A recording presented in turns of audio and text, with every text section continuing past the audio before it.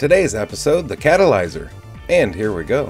A catalyzer was part of a compression coil that made the engine turn, generating power. The catalyzer and the coil rotated as part of the main engine. When Serenity's catalyzer blew, Kaylee said it was the port one.